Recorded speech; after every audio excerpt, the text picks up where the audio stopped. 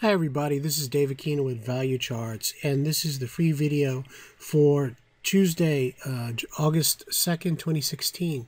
So I've been watching SPX here for a couple of days.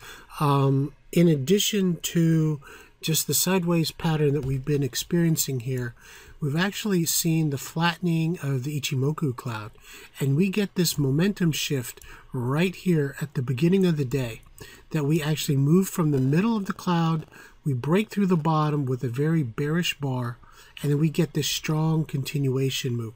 We stop right around 11 o'clock to consolidate again, and here we are. We're kind of dropping, making a little bit of a bounce in the last 10-15 minutes. However, this is the momentum shift that we're looking at.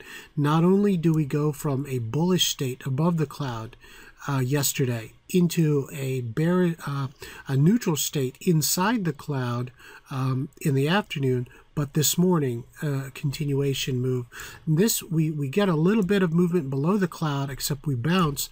Momentum is actually pretty flat. It's when we shift momentum to a decidedly bearish pattern of lowering histogram bars that we actually really break lower here.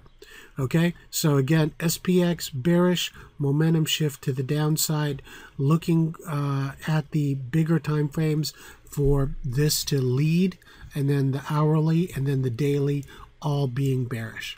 Thank you.